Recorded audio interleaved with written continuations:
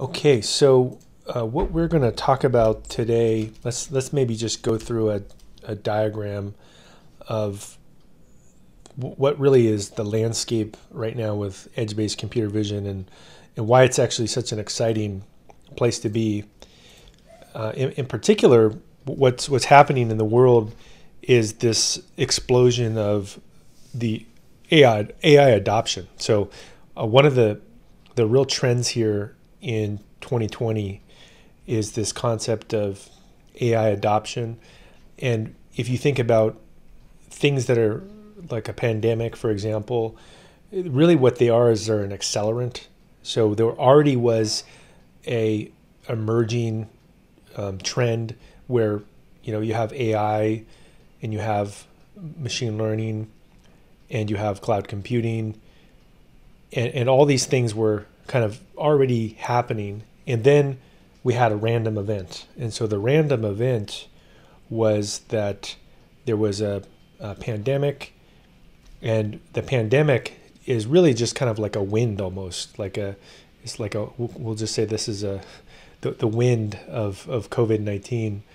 And it's really making many companies, government organizations think about how do I do more AI adoption.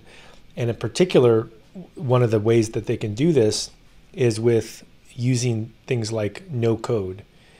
And a lot of this class actually is designed to be a no code or a low code solution. And why is this so important is that many government organizations, large companies, they think about AI as like a robot or Terminator or maybe something that's very unrealistic. But in terms of really the adoption of AI, if you can get people to think about how to do these problems on their own, they're going to be much more open to getting AI into their organization. And this is really, I think, one of the key problems with why companies haven't done AI is that they feel like it's too complex. So the stuff that we've covered in this course really is an important type of AI programming, and this AutoML component is really a critical piece. So with AutoML, the idea is that many problems really can be filtered into the concept of I need data, and so this is our first piece, and then I just need to put the data into the right framework, and there are many emerging frameworks that allow you to do no code training. And so with AutoML, it's very conducive to the no code environment. No code is actually its kind of primary purpose. And so if I can just go to a regular person, maybe these are some regular business people, and all they have to do is just upload this data into some system, and then they can maybe click a button. Right here, the button says go. And then the framework can go through and give a machine learning model result out. And we'll call this the model. That makes it much easier for companies to adopt computer vision, adopt AI. So even though it's not as complicated to do AutoML, it doesn't mean that it's not as valuable. And in fact, this is really an important distinction to be made, is that the complexity of something isn't directly proportional to the business value. They're basically two different things, right? Just because something is easy doesn't mean that it's not valuable to an organization. So we can just say that they're not, they're not related. There could be some things that are very complex that have high business value, but there's also things that are low complexity that have high business value. And in fact, one of the ways that an organization could think about how to implement AI is to think about maybe some non-technical components in their organization, and hopefully when you're able to go through and look at these AutoML solutions, you can think about this, is that what are the real problems, technical problems in an organization? and typically the kind of technical problems are actually mostly cultural problems. And by cultural problems, this could mean that they, let's just describe some of them. One problem that organizations have is they don't use agile methodology. And we'll get into that in a second. But, agile methodology, it doesn't exist. Another technical problem that some organizations have is that they're not focused on a profit. So they may be funded by venture capital funds, and they actually don't care about making money. Another problem is that they may feel like AI is too complex. AI is complicated. So one of the ways that you can fix these things is by kind of getting into the culture of a company and fixing these kinds of problems. And so one way of fixing these problems is to go back to the Japanese auto industry and to look at something called Kaizen. And so what is Kaizen? So Kaizen is a process of continuous improvement. So you basically have, somebody that is, maybe they can do three push-ups, right? This would be a Kaizen methodology. 1, 2, 3. And then the next day, this is on a Monday, and then on a Tuesday, they want to go through and they want to do another, they want to do 5 push-ups, right? And this is Tuesday, and then this is Wednesday. They want to go through and they want to do, 10 push-ups. So the idea here is that you have continuous improvement, and one of the ways that you can have this continuous improvement is by using methodologies that are lower complexity. And so if your methodology has low complexity, here we go, the complexity is low, then it's easy to continuously improve, right? Because when the complexity is very, very low, you're able to actually rapidly make changes, right? If all you're doing is something like a push-up, well, it's easy to think about what it is that you're building. On the flip side, if you're doing something really complex like deep learning or another system, it could be really challenging. So these are just a few things to kind of think about when you're building a machine learning system. Is this concept of Kaizen? How do I continuously improve my model, and how can I actually do it in a low complexity way? And this is really the origins of agile programming. If you look at the agile programming methodology, it has a lot in common with some of the things they discovered in the Japanese automobile industry, and it even goes into the origins of Kaizen, which we can get into in a second. Which in the origins of Kaizen start with something called the 5 whys. And a lot of times when you look at something called the 5 whys, it's a good way to identify the root cause of a problem. So a lot of times somebody in a company might say, you may want to ask a question, like the first question would be, why don't we do computer vision? Why don't we use computer vision? And then the answer might be something like, it is too much code, too much complexity, right? So then maybe what you say is, well, I guess we could call this the answer here. So we'll just call this the answer. And then if I go to 2, well, could we use no code? And then you start to dig into it, and it turns out that someone could say, maybe, right? Maybe I could use no code. Well, and then the next one is, how could we use no code?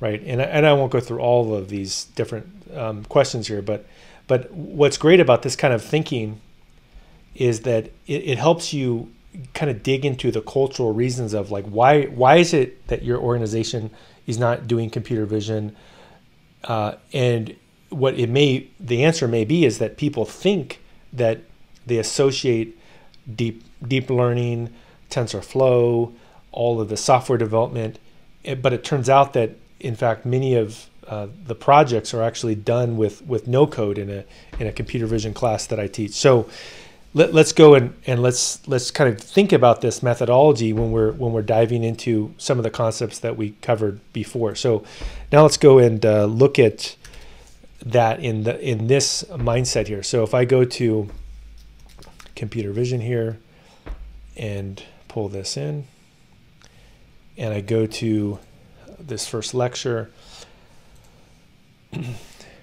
one of the things that we covered in our first lecture was just the lay of the land and some of the core concepts that are happening in terms of hardware. We know that the CPU itself is really at its end, right? We know that the CPU is not getting faster, and so the end result is that people are using other methodologies like a GPU, they're using a TPU, and it's also opened up many real opportunities for edge-based computer vision.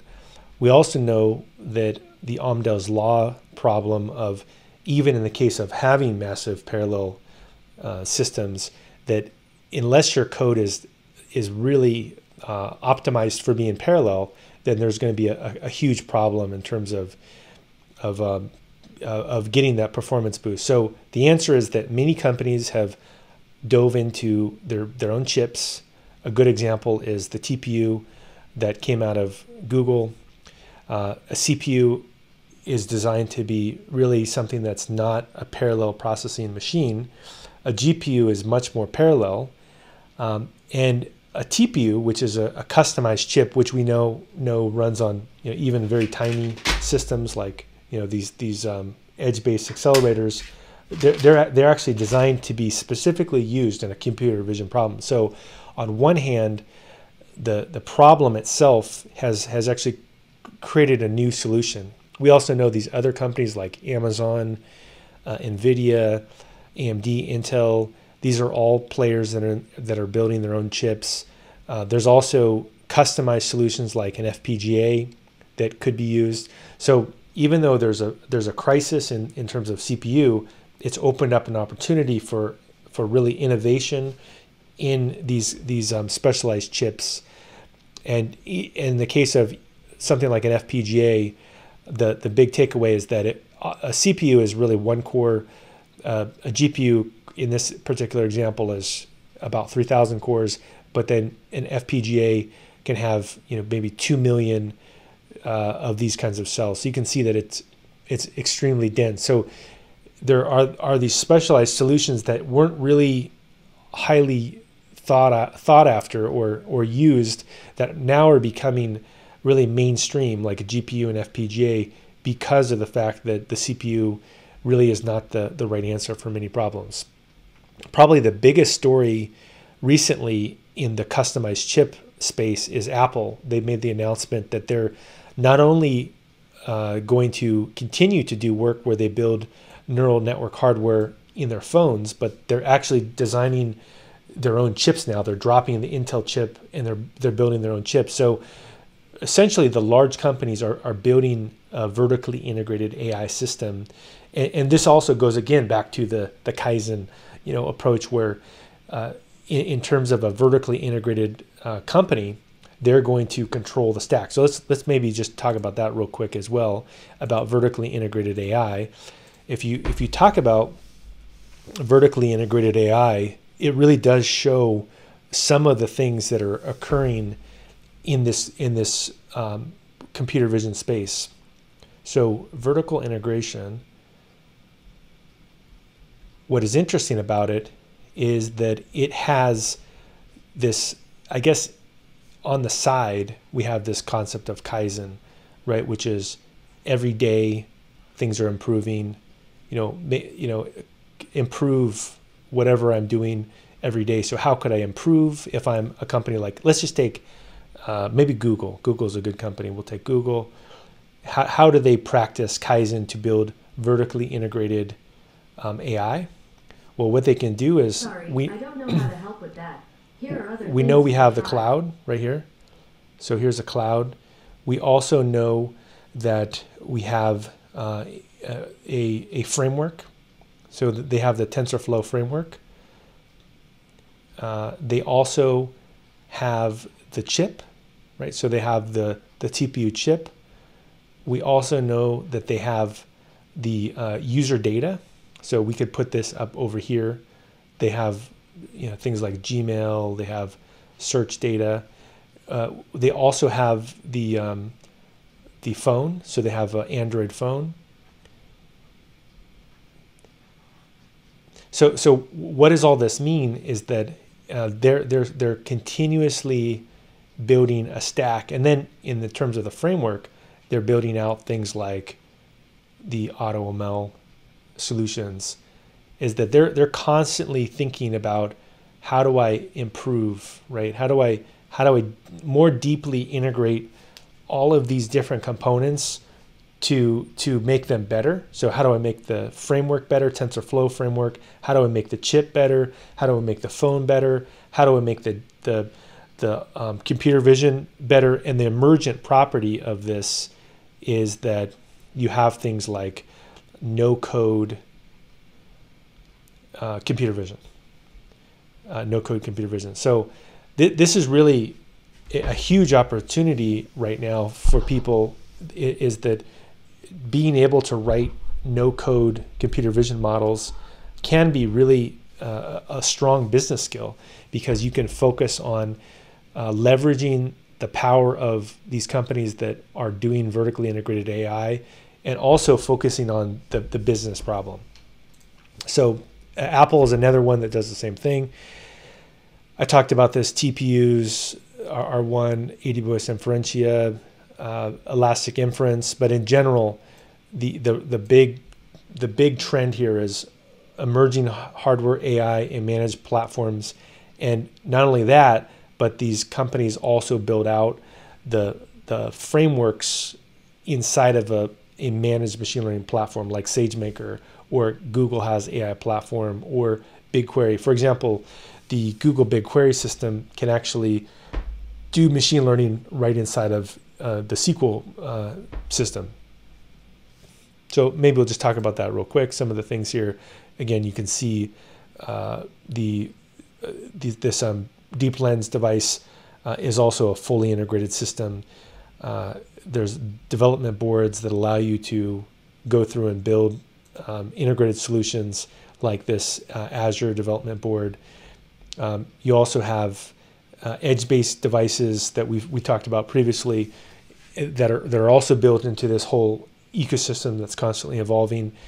And when you're looking at something like that's a low-code or no-code solution, the big advantage of that is that you can take advantage of all these trends that are happening without you having to necessarily know everything about them. 5G, they're available offline. They have very good privacy characteristics, and they're using these cutting-edge chips.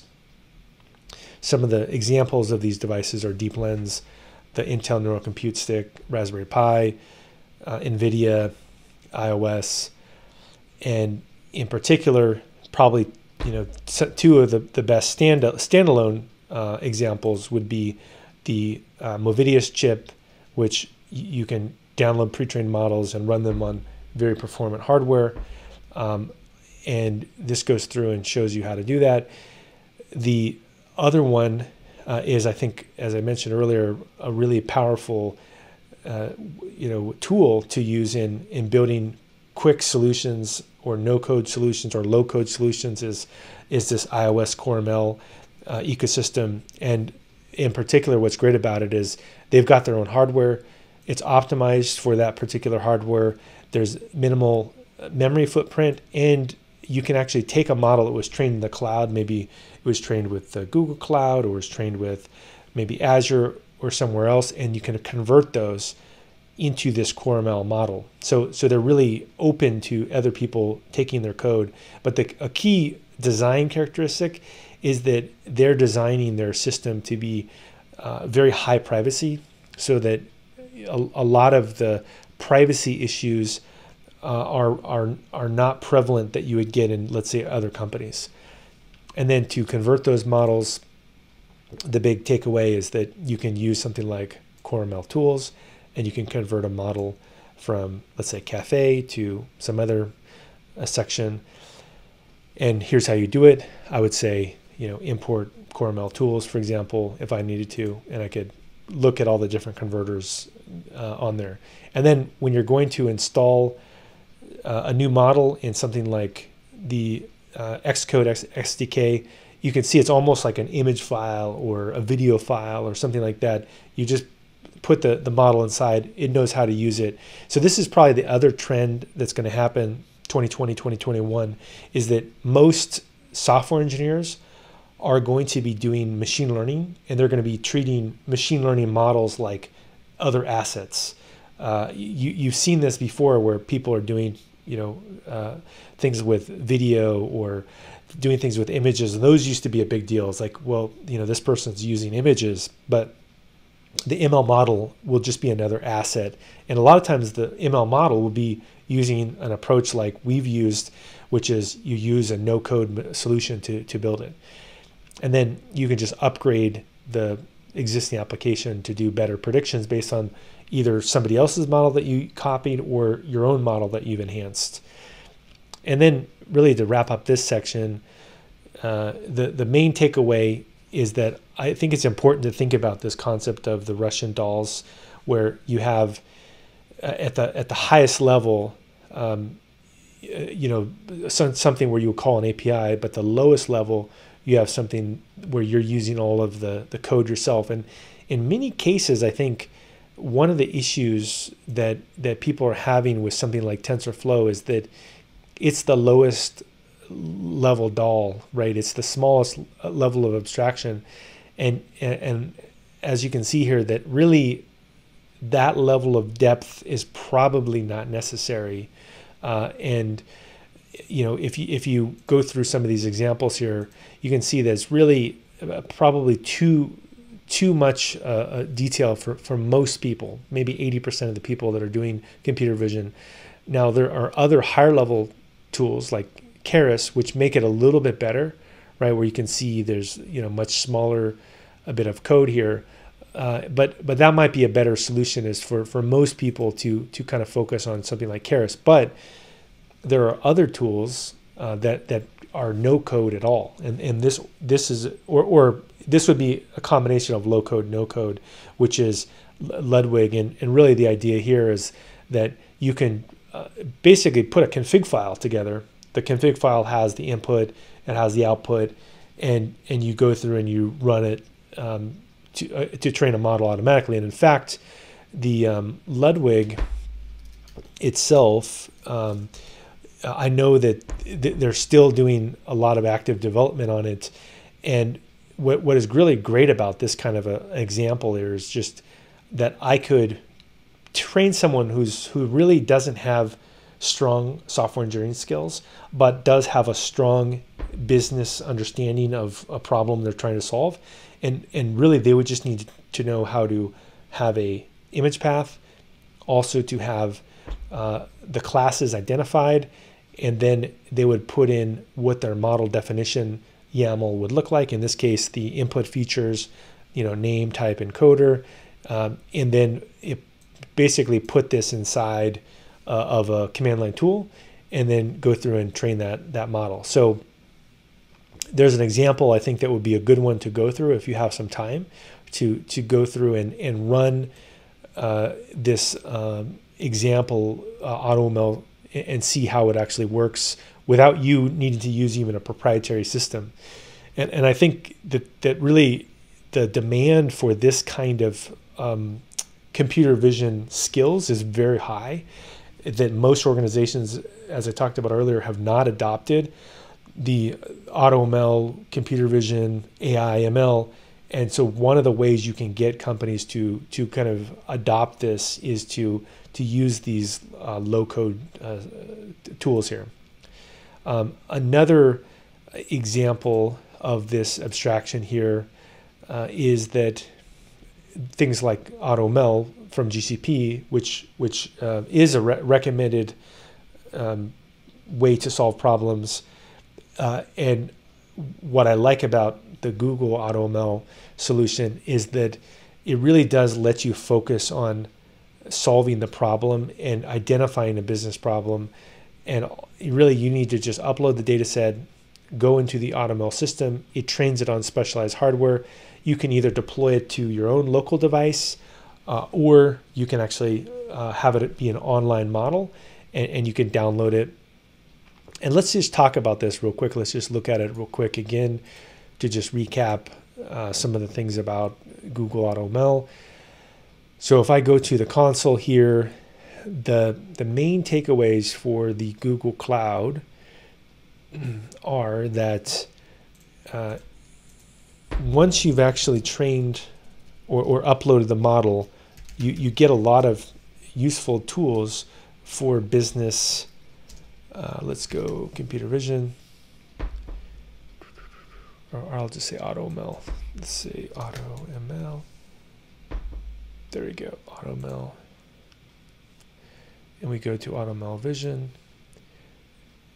And if we look at, let's say, a data set here, just by uploading the data, I can start working with the product manager in a company, identifying how well our data fits, or looking at other things.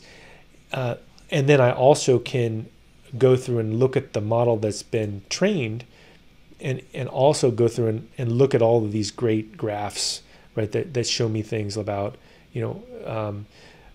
what the prediction accuracy is, and also even look visually and see which ones are the true positives, and look at the false negatives. Just basically look through visually at the data. So maybe later someone would want to tune this themselves using their own software tools, but my suspicion is that many organizations will lean towards these types of tools for building AutoML solutions because of how much they enhance the productivity, right? And it really gets into focusing more on the business problem you're solving versus solving something that really maybe is technically good but doesn't solve a problem.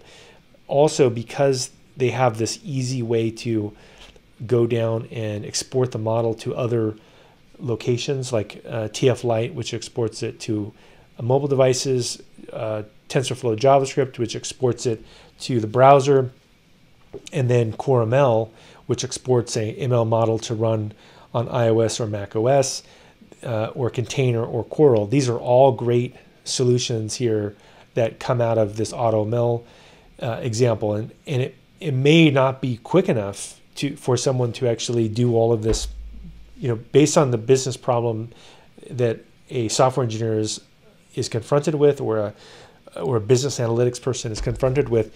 It may not be fast enough to do all this yourself. The only way you can approach the speed that your organization needs is by using something that has all these built-in hooks inside of it.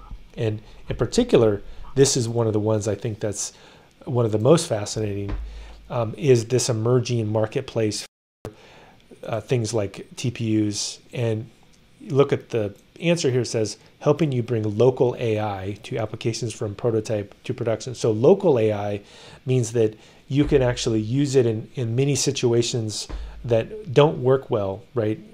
So you may need a very specialized power. Maybe you want to identify multiple kinds of faces, or you have a small form factor, right? So you have something that's really tiny that needs to be placed somewhere. And in particular, what's nice about this is the if you look at the smaller form factor here, that this 10 millimeter by 15 millimeter TPU could be soldered onto an existing board. It can do it to very powerful predictions without using a lot of energy, and it fits very well with the AutoML workflow. So someone could be more focused on solving the business problem and focusing on getting it right. So doing Kaizen, right? There's just, are we making things better? Are we making things better? Are we making things better? If you're not focused on this agile component of it, instead you're taking a long time to develop things, you're really maybe hurting your company or in some cases solving the wrong problem. And so let me also talk about that real quick, about this feedback loop and why it's so important. That one of the core components of building software, a lot of my career I've been focused on building software. So some of the things I've built are mobile apps, software as a service apps, games, films, and the core, some of the core concepts is like, how do you build something that somebody wants, right? So what's the actual process of Agile? And one of the core components of Agile is this concept of a weekly demo. And this is why I ask students to do demos, is that a weekly demo is greater than the ticket system. So many of the companies that I've been involved in where they hired me to fix their company, they would have very good ticket systems. So let's just maybe draw a ticket system here. And they have, all kinds of tickets everywhere. They have maybe a manager that's going through, he's saying all these things. But the tickets, really, this is, I would call this fiction, right? So someone could say whatever they want in a ticket. They could say, yeah, I have a ticket to build a mobile app. I have a ticket to build I have a ticket to do this. But that doesn't mean anything. You could have 14 people who are project managers, and we'll call them PMs, and still doesn't mean anything. But this is truth, right? So the weekly demo, if you're able to, maybe like over the course of 12 weeks, you have 1, 2, 3, each one, you're showing what it is you can build. So maybe the first thing you demo is your data. So you demo the data that you're going to use for a model. Maybe already in the second week, you can demo the prediction, right? And then in the third week, you bring it into the mobile app. And then now that you've got it in the third week, you have a computer vision model. You could give it to a customer and see, does it solve their problem? Meanwhile, if you're more focused on traditional development here, you could actually have something that maybe 1 year later, I've seen this before, where you focus on something for a year and then there's still no product. And so the problem is the customer never sees it, and you're focusing on building this really complex system that no one ever sees. And even though it looks like people are very busy, like if you look at all the tickets in the system, it looks like people are really busy, but it turns out that nothing's getting built. And so the opposite of that approach is this agile approach for computer vision. And that's really why the weekly demo is so important, is really simple. Do you have something that works or not? And then if you don't, okay, let's try next week. Do you have something that works or not? Okay, it works. Okay, great. Now let's put it in front of the customer. Does a customer like it or not? If the customer doesn't like what you have, then we need to go back again. But if it takes you, in this case, it would only take you 3 weeks to figure out whether the customer wants it. In the other situation, this would take you 1 year to figure it out. So we have a huge differential between 3 weeks to figure out that the customer doesn't want it or 1 year. So this is called agile here, and this is called fake agile.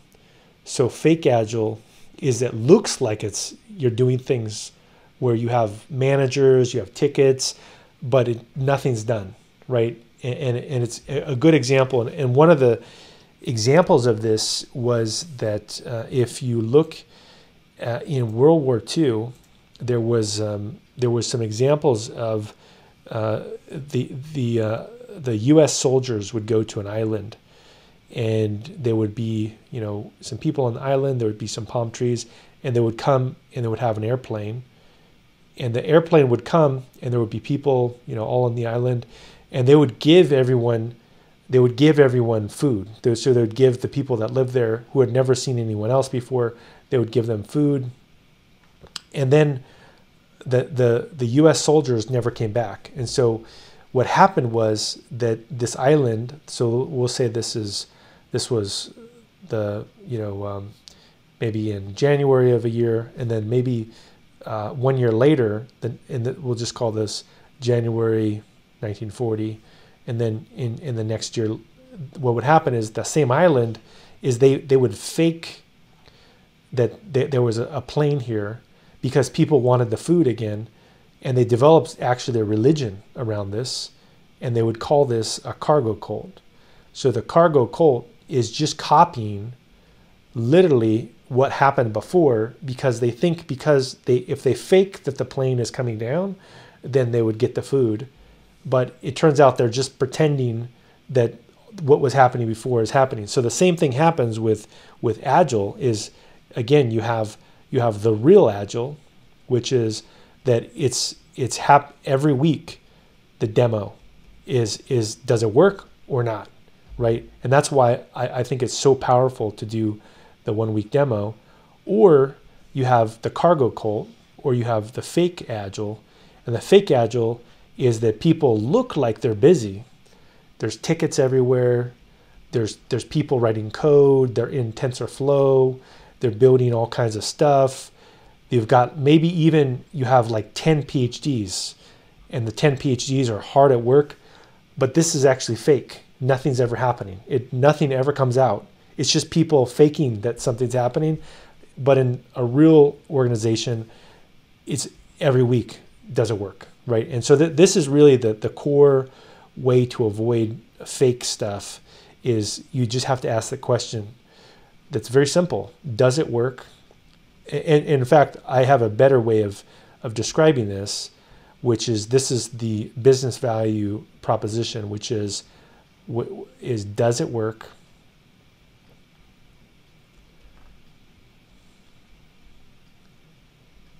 That's number one. And then does anyone care?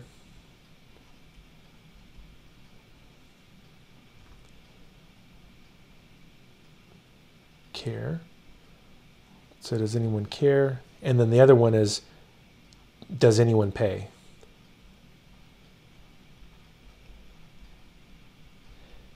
If the answer is no to any of these, then these are the requirements. This is the business value triangle. And if the answer to any of these is ever no, then basically this is called failure, right? So this is the real thing that people need to solve in computer vision is that did I make something that works? Does anyone care what this thing is? And will anyone pay me for it? If you're taking 1 year to get to this part, then you don't have a company. And that's really what the edge-based computer vision or this AutoML system does, is it lets you focus on solving those three problems. Is, does it work? Does anybody care? And will they pay for it? So we went through this earlier, but to train with AutoML, you just upload it to a bucket. Many of these AutoML systems work this way. You can tell it to do multi-class classification, and then you get all these free goodies here. The even higher level, though, that in some cases could be a good solution as well, is you also can just use a pre-built API, or even a combination, right? In some cases, you may want to do labeling with a Vision API, but also use Auto Vision to customize some labels that you've created. Maybe the other thing they'll just kind of show you one more time here is that the one of the big highlights of doing programming that uses a GPU is the speed improvements. And so this is a good example that shows the speed improvements. I'm going to actually double check that I'm using a GPU. So this is using Colab Pro GPU here. And we can go through here and create a fractal, just like that.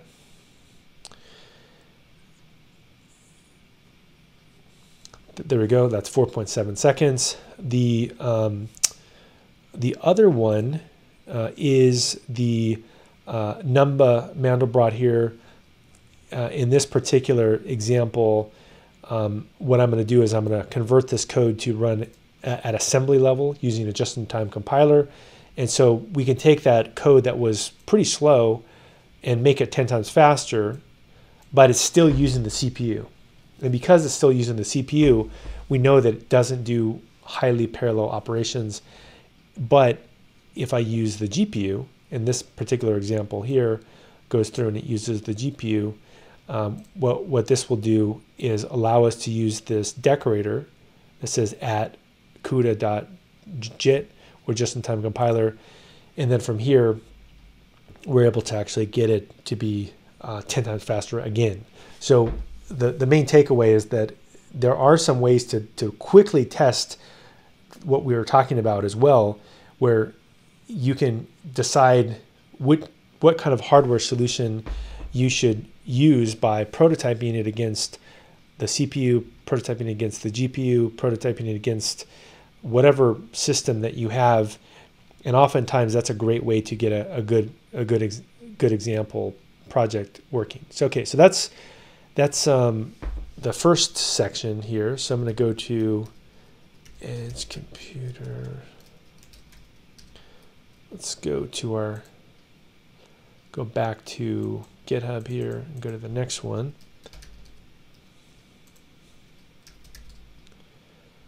And go here, Edge, Computer Vision. All right, so lecture 2. So what are some of the emerging vision technologies that are happening right now, and how could you use some of them? Well, one of the good, I guess, references is this MIT Deep Learning Basics course, which I think is a great course to go over. Also, the TensorFlow Playground is a great place to look. And the main takeaway with TensorFlow Playground is that you can play around with this code without having to worry about writing any software. And it really is helpful in understanding the nature of how a neural network works, and that you can understand concepts like test loss and training loss and how to avoid overfitting, right? So in the case of training, we want to make sure that the drift between the test loss and the training loss is not too high. If you have really good training and you have not as good test loss, that means you have overfitting.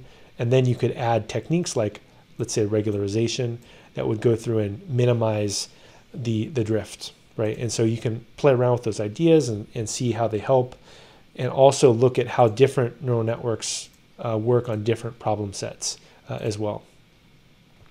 There we go. So I think that this is a good place to revisit frequently if you're building something with AutoML or even building it yourself, is instead of maybe spending too much time debugging it, it might be helpful to go and look at the technique that you're using with the different parameters that you're using and see will it even work on a simulated environment. And easily this might be a way to kind of go through and just check your assumptions. So I think this is a very good tool for that. The other emerging technique here is generative modeling, and a couple of the things that you can do with GANs. There's a good tutorial here from Google that talks about it, but the main idea is that a generative model can make new data instances, and so people are using this to, let's say, augment their training so they can add new data sets instead of having to collect more data. And also with discriminative models, you can figure out the difference between different data sets. And so a generative model captures the joint probability, but a discriminative model captures the conditional probability. So there's a very statistical approach here. Generative models can be very difficult to work with, but one of the really interesting places for this as well is to figure out things like handwriting or faces. And so if you want to go into more about generative models, this is a good overview here. And then also these GANs, I think, are another good place to study up on, to figure out some of the use cases for them and how people are using GANs in the real world. The other thing that I think is a really strong emerging computer vision technology is this concept of TF Hub. And I think this is one of the places where many students should focus, and they should focus on using things where they've previously found most of the results, and all you need to do is slightly enhance that result. And what's great about that is that you're able to actually use the power of researchers who are focused on this, and you can actually focus more on solving the problem versus going through and building all this stuff yourself. And so in the spirit of that, there's transfer learning. And with transfer learning, what you can do is you can say that in many cases, you can actually take somebody else's work, right? So you can benefit from the advanced network architecture that an expert that's maybe a PhD researcher has developed, and then you can go through and tweak this. And so this is somebody else's problem, and you can just slightly tweak the last component. And in this particular example, you can see how just a little bit of code can enhance this. So this is, I think, ties into some of the stuff I talked about earlier, which is that instead of building this yourself, you could focus on this business value problem. Does it work? Does anyone care? Does anyone pay? Right? And so if you're able to use things that are already mostly working, you can at least get this actually solved, right? And actually present this in front of a customer.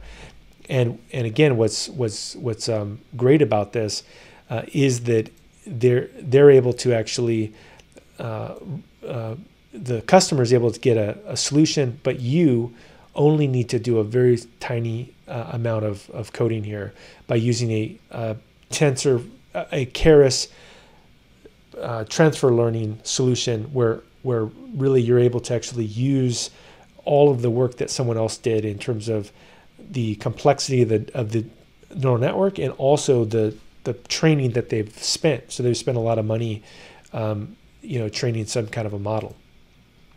So that this just goes through and shows how that works. The other example that we talked about was we got into reinforcement learning, and the key there is that with things like OpenAI Gym, you can focus on there's a agent, the agent takes an action on the environment, and there's an observation and a reward. And in this particular example here, you can see that there's a cart pole, and this cart pole is really one of the basic OpenAI Gym things to play with. But in this example here, this would be a scenario for training, let's say, Pac-Man. And with Pac-Man, one of the ways that you could think about training a model would be to think about some of these things, like could you avoid ghosts? Could you eat the Energizer pellet? Or another one that we know from Deep Racer a little bit is, can we actually do discovery, right? Can we discover part of maybe the spaces that the Pac-Man would need to go to?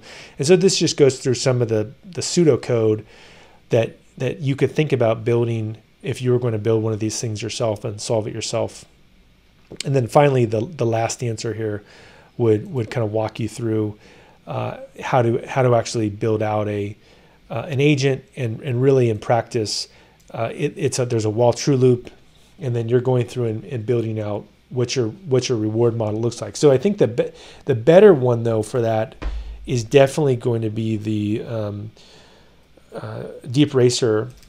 And so let's just review that real quick. I think that's probably the best example of of using reinforcement learning in terms of like a commercial product that you can easily interact with. And let me just type in my two-factor auth here.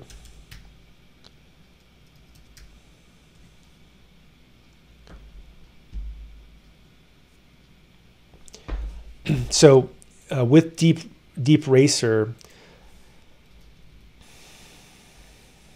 the big takeaway is that it's a very powerful way to learn about reinforcement learning. And the refresher course here is you learn reinforcement learning, you create a model, you train a model, evaluate it, and then actually place that in a system. And so if we just go through some of the basics of reinforcement learning here, if you remember, there's a big difference between reinforcement learning, for example, and supervised learning or unsupervised learning.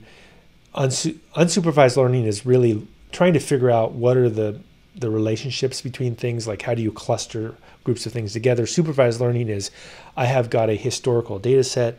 I want to go through and do a prediction based on the historical data. And then in terms of a reinforcement learning is I have an agent that takes an action on an environment, and the environment will go and give some kind of a reward. And so I have this feedback loop. It's a lot like a pet.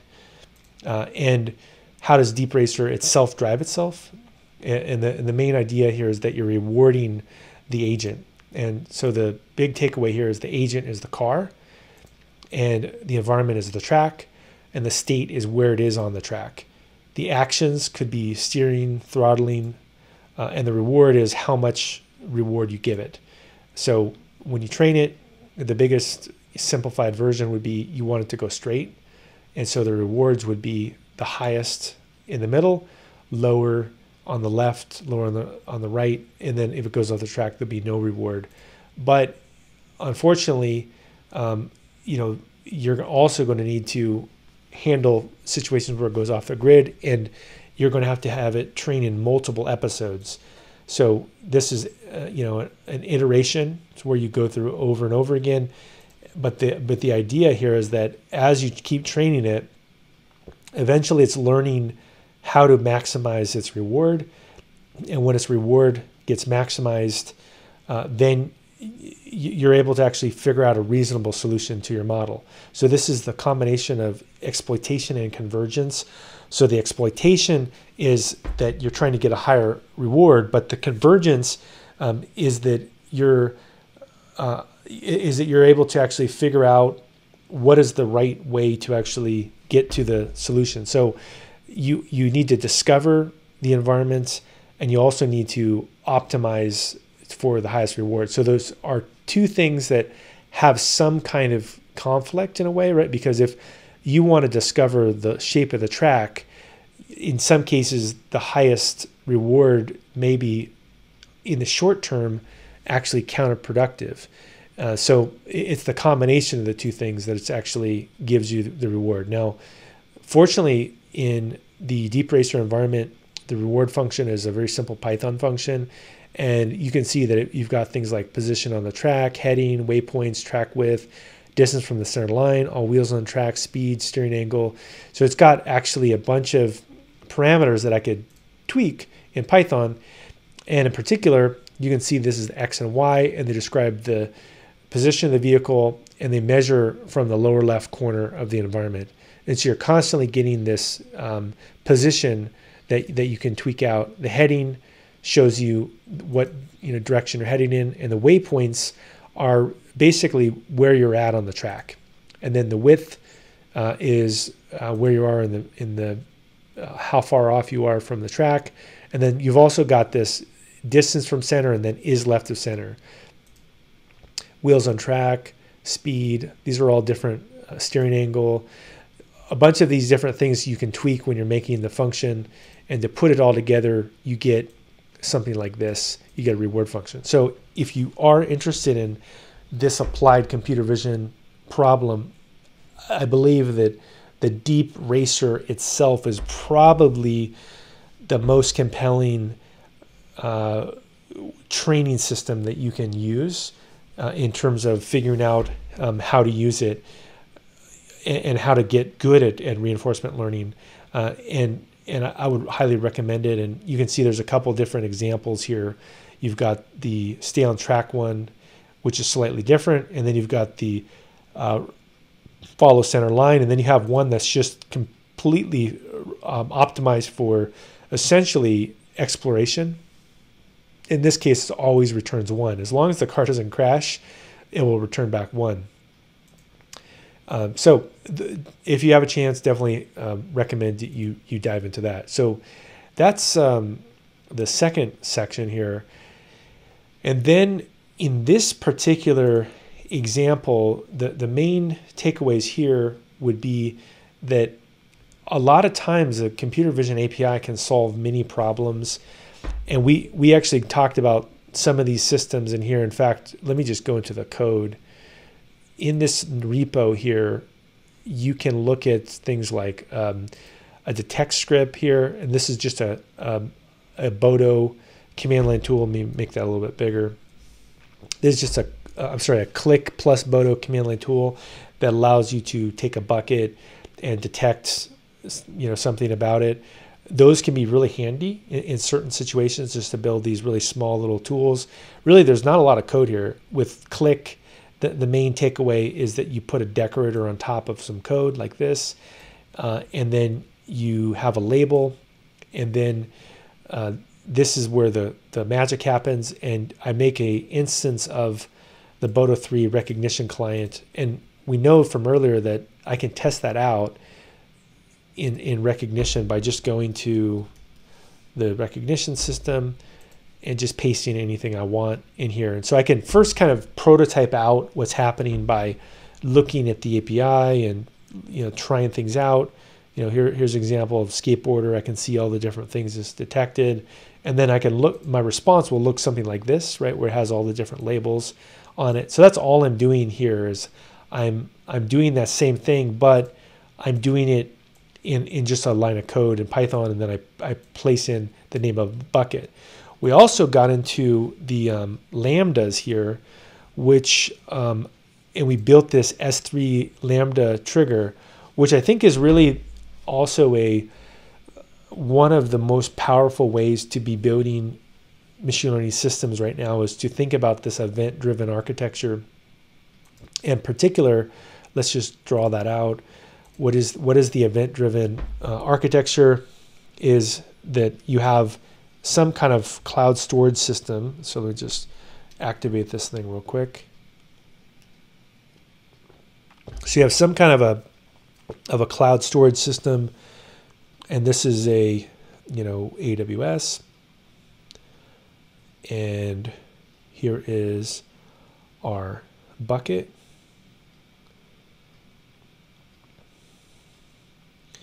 Here's S3. And what happens is that I place an image into the bucket. So we'll say this is the image, IMG. I put this inside of the bucket. Maybe it's a human on my mobile phone. I'm on social media or something, liking something. I put that in there, and what happens is that it generates an event. So this event will then go in and call my lambda function, and my lambda is whatever I want it to be. And that's what's great about this, is I can tell my lambda, hey, I want you to go into this event here, and I want you to just listen to it. And whenever you're called, I have a piece of code here that's some Python code, and this, we'll call this detect or something like that. This Python code will just go through and do some stuff. And then when it's done, I could put this data somewhere else. I could put it into, let's say, a key value database like this. I could say a key value database like DynamoDB. And then from here, Dynamo, what's nice about it is I could have all of the history of every single thing that's in that bucket with the labels, right? So this kind of architecture could be done in a day, right? I could build this I could probably build this in an hour if I wanted to, and I could identify, let's say, an entire city, every event that happened in a city. It only take me 1 hour to identify it. I could have a camera. It looks at people coming through, and I could just be constantly labeling those people and putting the data into a Dynamo DB database.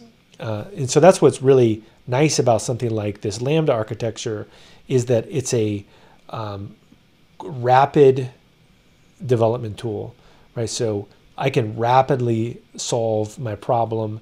I'm not doing fake agile, right? Where I have 1 year and I'm building a bunch of like weird stuff that nobody knows about. This is actually something I could do in 1 hour. I could actually build this out and solve a problem. So that's really the other part of agile that goes into things like microservices is another important question, is how long does it take to solve a problem? And so this is another topic that's related to this that I'll talk about, is that this is really a good question to ask a software company, is how long does it take?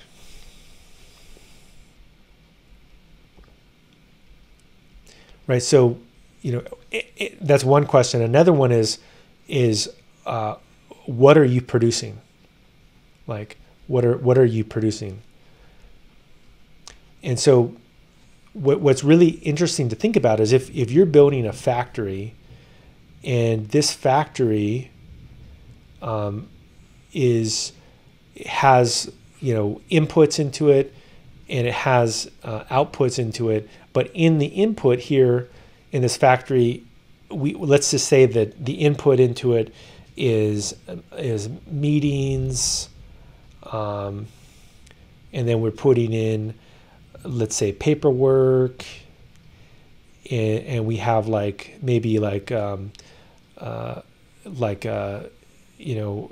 also the authority. You have lots of you have to say nice things to your boss or something like this. If what you're putting into your factory is nothing to do with building things, what's going to come out of your factory? So what goes in is what goes out, and or some version of this. And inside of your factory, what you could be building is actually producing meetings. So you have meetings that produce meetings, or you have paperwork you're producing. It really depends.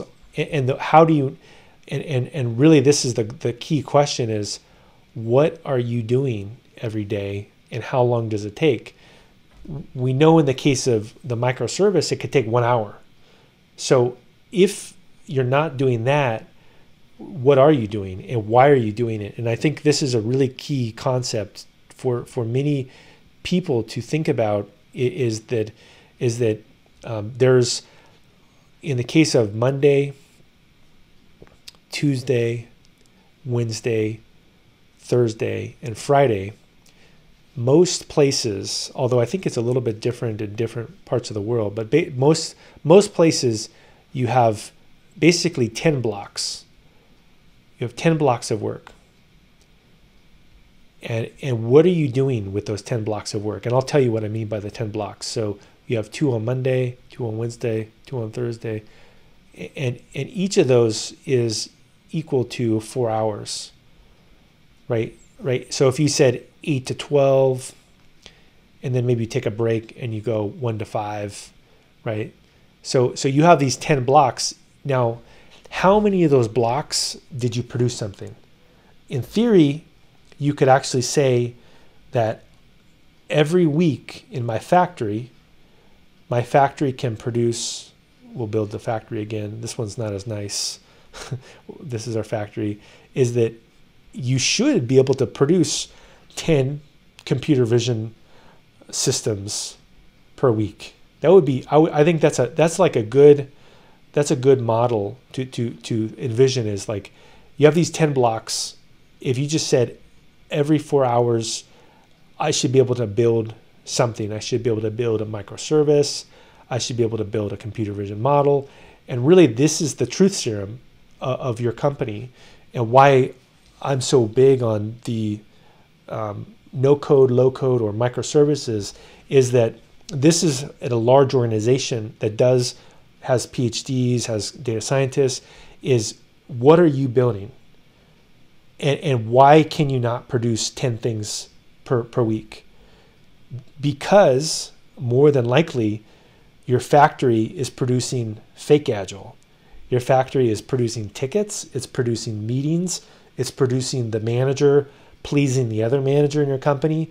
And so if you want to stay in business, you have to get back down to the basics and think about speed, and how speed is very important in order to have a successful company. And so I think this is really critical component that is often misunderstood, is that it's easy to think about other things. Like it's easy to think about like TensorFlow, deep learning, all like these are things like, so let's even get into further into details on this, is what is important, what is not important in the case of, let's say, applied computer vision. So what is important? What is important? What is not? So what's important is that you want to build 10 things a week. Okay, what's not important? Your boss. Not important, right? So what's another thing that's important is speed, right? What's another thing that's not important is tickets. Like, doesn't matter, right? What else is important is, did you solve the business problem, right? Did somebody give you money for the thing you built? What's not important? Deep learning. It doesn't matter what you used. It doesn't matter if you used automation or whatever. Did someone pay you money? Likewise, what's important is that do you understand that does someone want it? Does anyone want it? Does anyone care? And then what is not important is like PhD level research. If we're talking about real world problems, not that these things are not important at some point, but if your goal is to build AI and ML, right? AI, ML, and you want to put it into production, this is what you have to be really critical on, is what's not important, what's important. You got to get things done. You got to produce 10 things a week. You got to focus on speed. You got to focus on people giving you revenue so that your company can stay alive. And then you're building things that solve real problems.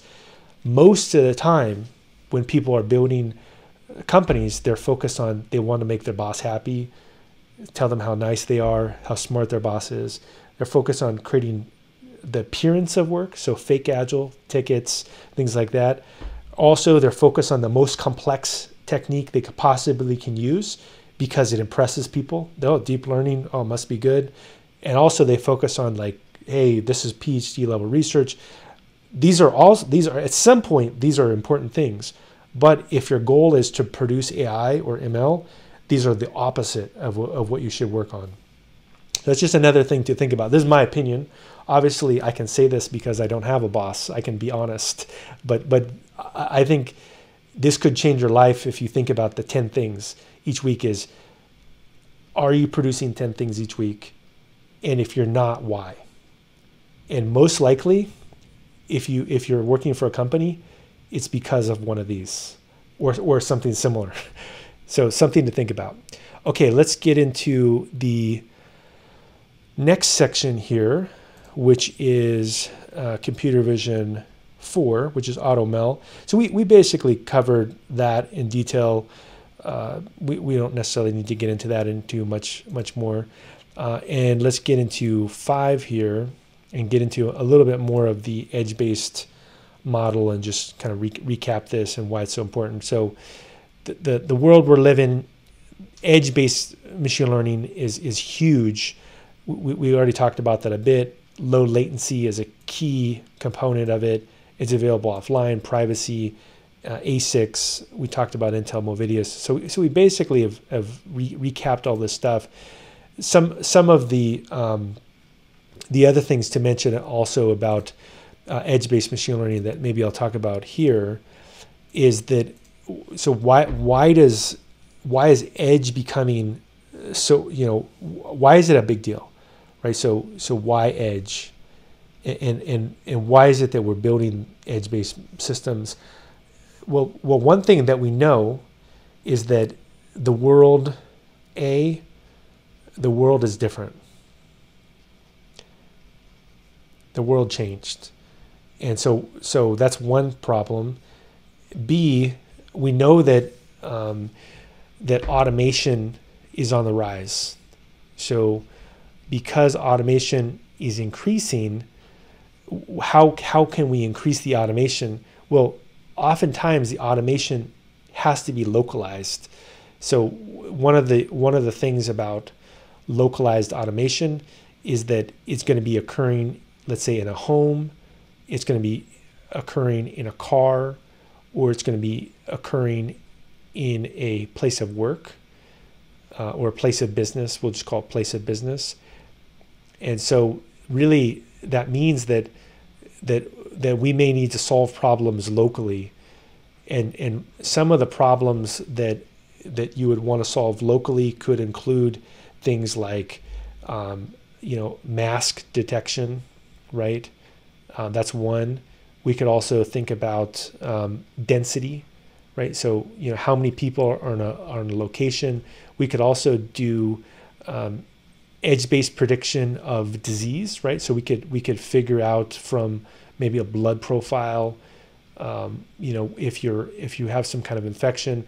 We also could even look at things like the chest X-rays, right? So all of this stuff focuses on the fact that because the world has changed, there's even an increased focus for automation. And in order to meet the demands of this, we're going to have to move a lot quicker. And as I mentioned before, the big question is whenever there's some kind of disruption, the key things of a disruption are that a few different things about innovation and disruption is that the best thing is often not what is actually going to be the disruptor. A lot of times it's going to be the speed, right? And also is it good enough? And this is something that's called a heuristic. And so the heuristic is basically a greedy algorithm, and a greedy algorithm is like, did it solve my problem? Did it solve, right? And so if we want to have disruption in edge-based computer vision, the speed is important. Going back to what I just talked about earlier, is the 10x. Can I do 10 times? Can I put 10 models into production a day, 10 different systems? Is it good enough? And then in order to do that though, I'm going to have to give away some things and quit focusing on what's the best technology and focus on the speed. And as a result, what may happen is that we may discover how to focus on the right problem, right? And the right problem oftentimes requires a iterative feedback loop. And the iterative feedback loop is something that we all know already. We use it constantly. Is you start somewhere and you slowly make it better every day. And how do we see this in this concept of Kaizen? We'll call this Kaizen for the edge. and the Kaizen for the edge is what are the characteristics? Speed, daily improvement,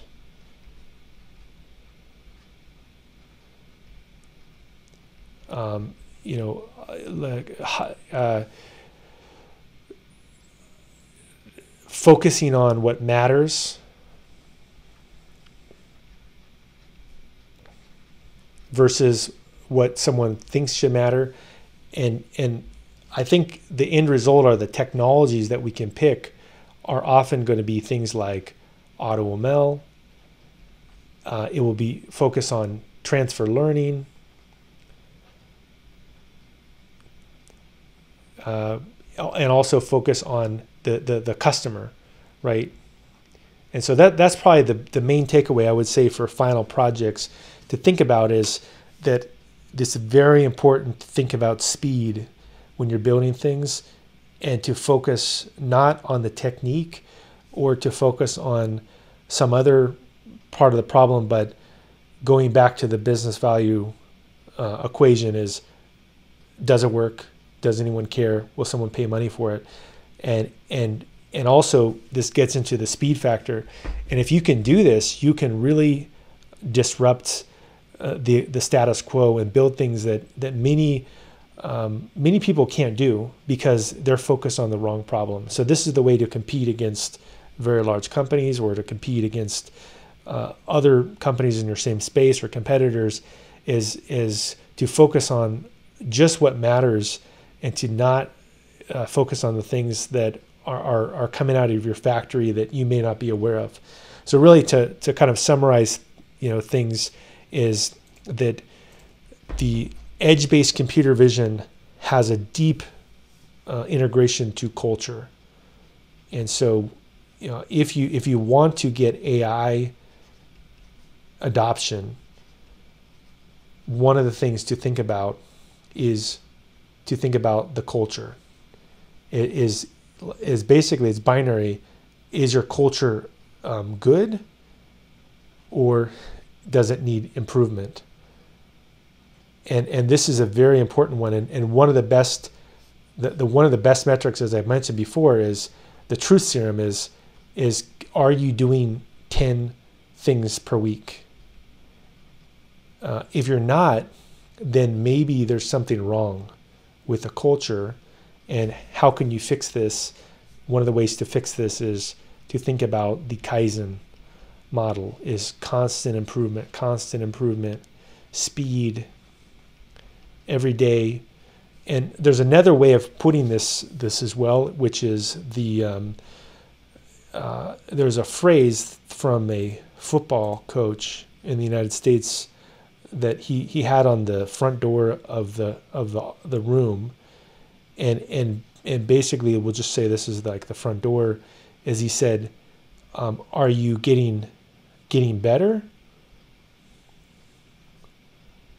or are you getting worse or worse?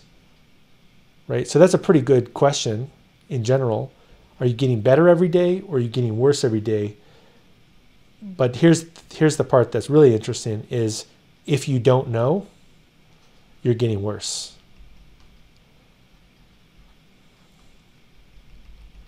So this is also goes into the concept of Kaizen, which is you got to measure, right? So this again goes back to that point of produce 10 things a week, use the right tools, don't focus on things that don't matter.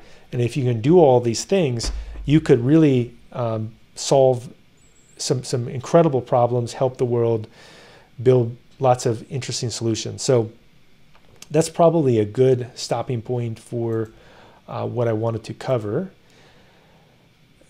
So maybe we can go into, if anyone has any questions about some of the topics that I covered.